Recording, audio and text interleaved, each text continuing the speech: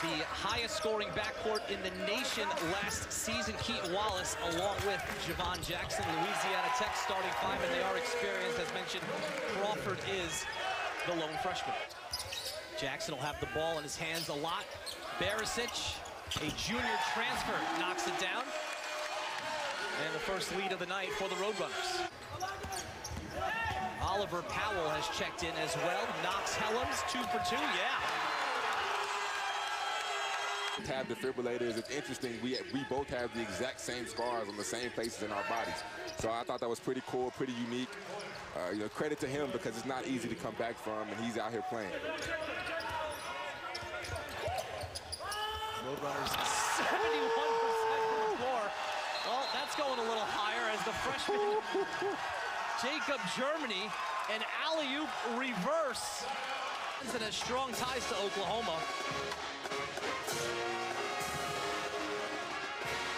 Look at Wallace, he was the most excited guy on the court throwing the pass. What set it up, though, they're playing with the chip on their shoulder right now. They're 0-2, and another great bucket by Jackson, but they're 0-2 and they want this game more than this La Tech team does. It doesn't look like he's going to be adding to that total here tonight. His freshman, Crawford, nice tough shot in the paint off the glass. Tembior back into the game, and has his pocket picked by Crawford.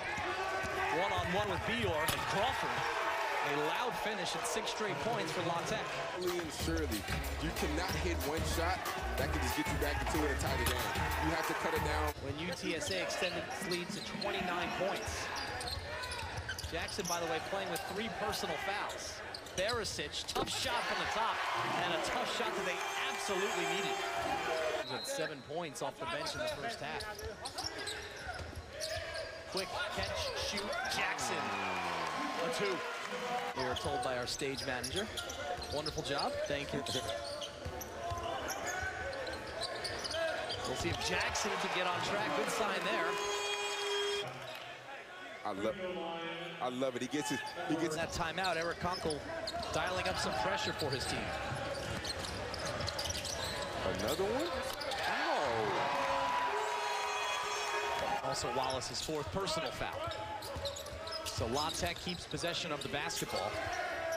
And Xavier Armstead hits a deep 3 as he just checked into the game for the first time. Javon Jackson, he could go for 40, holds it up instead, and UTSA with a 16-point win.